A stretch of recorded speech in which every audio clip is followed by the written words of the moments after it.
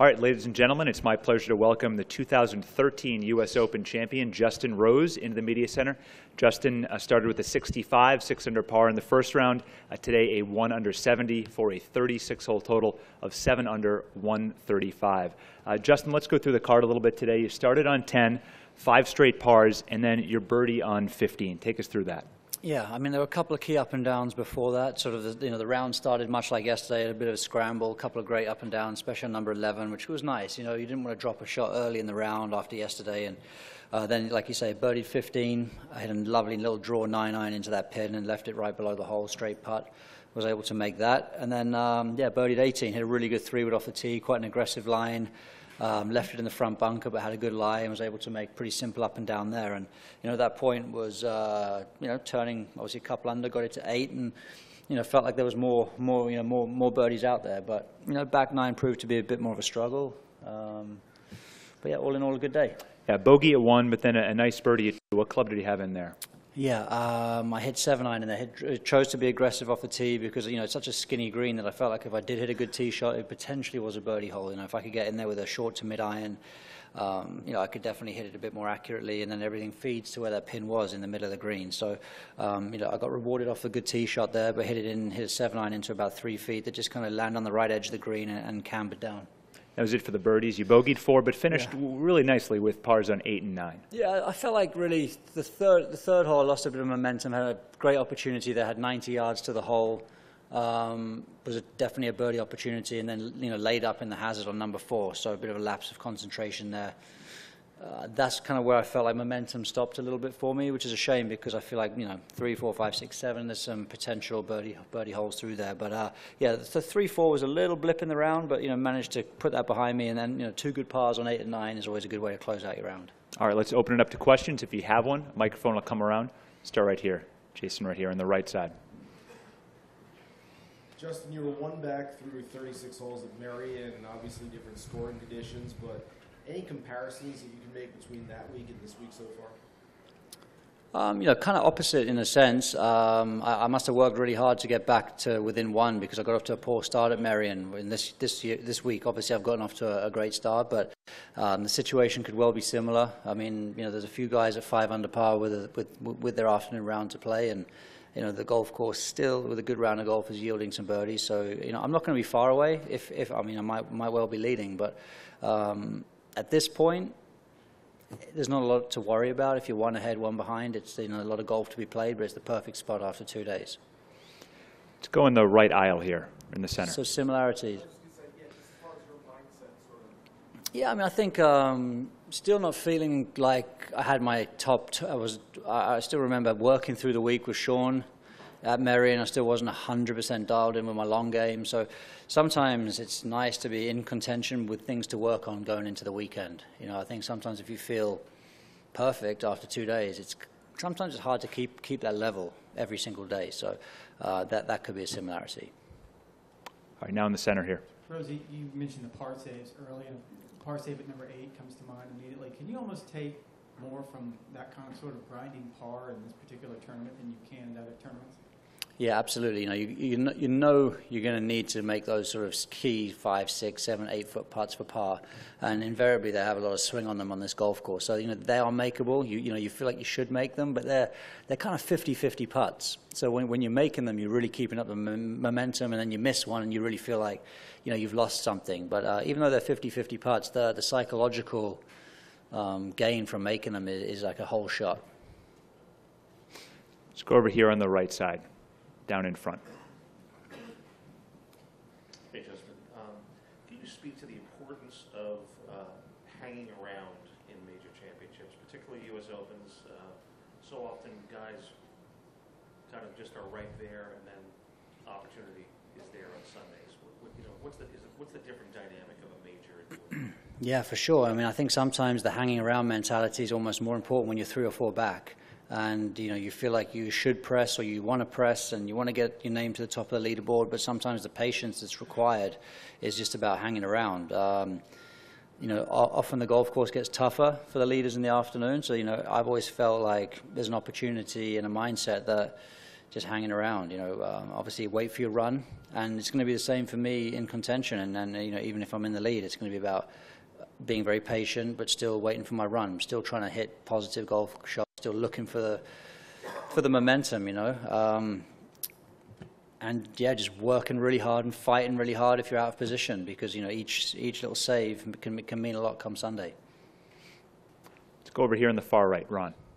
Yeah, I think this is a great venue for that. I mean, I just saw Jim Furyk shot the round of the day so far today, 4 under par. So you know, you kind of use him as a great example. You know, it means that you know this golf course is there for everybody. You know, he managed. You know, Jim Furyk's never wasted a shot on the golf course in his life, I don't think.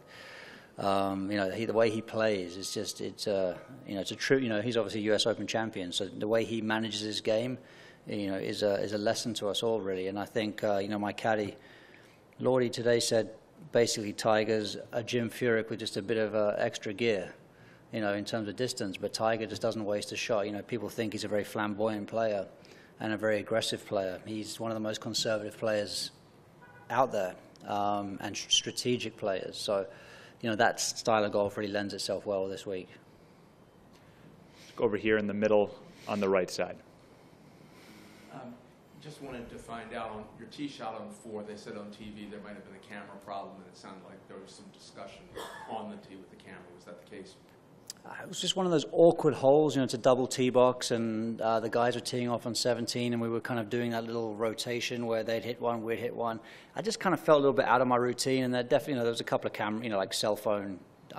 There was a click, but it wasn't like that's the first time it's happened this week or the last time it's going to happen. But it just amounted to a poor shot, and I just kind of never felt really set. And that's the frustrating part as a player. So, you know, you probably mentioned something about the camera, but ultimately I never really felt set on the shot or the strategy. I was very close to hitting driver on that hole too. So just one of those really kind of half-committed situations, which is frustrating. Let's go to Gary down here, front right. Could you talk about the conditions? Was it a little bit firmer or faster, or could you kind of compare today to yesterday? Yeah, I think that, you know, it was comparable for sure. I think because there was so much moisture in the air early, it was sort of misting. It was almost misting, but it felt like rain. So I think that kept a lot of moisture in the golf course, you know, on the front 9. But I would say that the greens were maybe a step or two firmer with your iron shots coming in than they would have been yesterday. Certainly yesterday morning, I'd imagine. So I think the wind's picking up from what I can see out there right now. And if the marine layer burns off a bit and you do get a bit of breeze this afternoon, you know, that will change the golf course really fast. Let's go to Dave here in the left aisle. Yeah, Justin, just curious, would you say that overall the golf course is just about where it needs to be, given the scoring and, you know, the firmness of the greens, the speeds, and so forth? Yeah, I think so. I think quite often we see U.S. Opens guys get under par. You know, it's about who finishes under par really is the trick. But guys do tend to get it under par the first couple of days, and there's a bit more moisture in the golf course, and you know, but things can change really, really fast, right? So I think the USGA would probably have loved the course setup, but they'd have probably loved 5 mile an hour more breeze both days, and then I think it would have been a very demanding, very challenging setup, and you know, par would have probably meant something a little bit more than it has the first couple of days, but that doesn't mean that's not going to be the case on the weekend. I think this golf course has plenty of teeth in it. And because you're playing right on the ocean, you always have to respect Mother Nature. You can't set it up for perfect weather and then not get it. So I think it's right there where it needs to be. Let's go Brian and then Jeff. Brooks is a few strokes back, but I'm just curious if you notice his name when it is up there on the leaderboard, and secondly, what do you think sort of sets him apart from a lot of guys when it comes to particularly major championships?